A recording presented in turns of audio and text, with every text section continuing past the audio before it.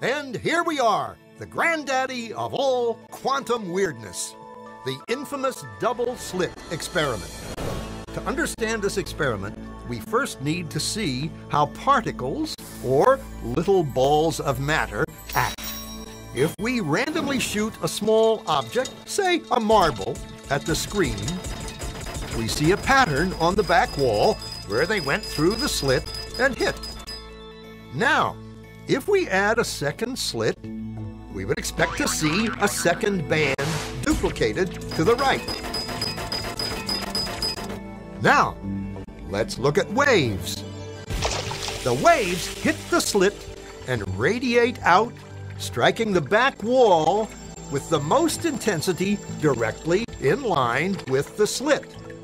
The line of brightness on the back screen shows that intensity.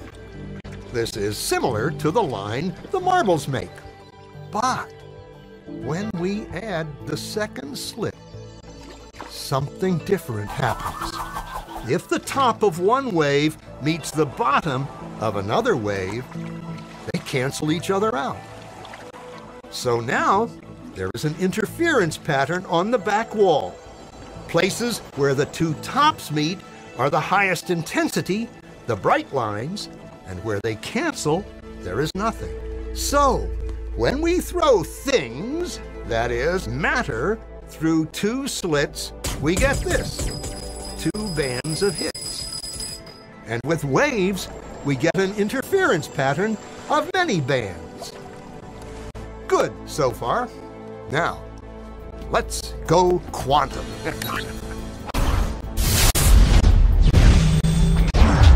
An electron is a tiny, tiny bit of matter, like a tiny marble. Let's fire a stream through one slit. It behaves just like the marble, a single band.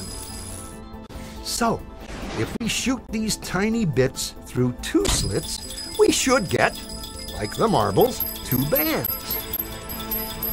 What? An interference pattern!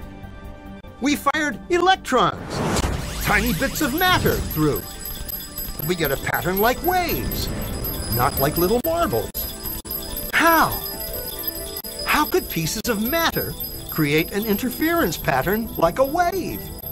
It doesn't make sense. But physicists are clever. They thought, maybe those little balls are bouncing off each other and creating that pattern. So, they decide to shoot electrons through one at a time. There is no way they could interfere with each other. But after an hour of this, the same interference pattern is seen to emerge. The conclusion is inescapable.